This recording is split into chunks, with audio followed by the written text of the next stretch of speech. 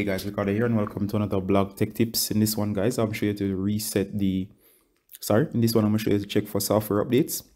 So of course, if you go to settings and of course you start at the top of the menu and scroll down, you'll see software update. Go ahead and tap software update. If there's one available, you can go ahead and download. Notice there's an N indicating there's a new one.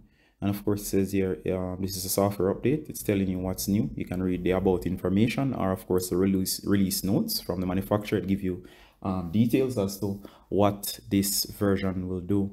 And of course you can install the software now or schedule it for later.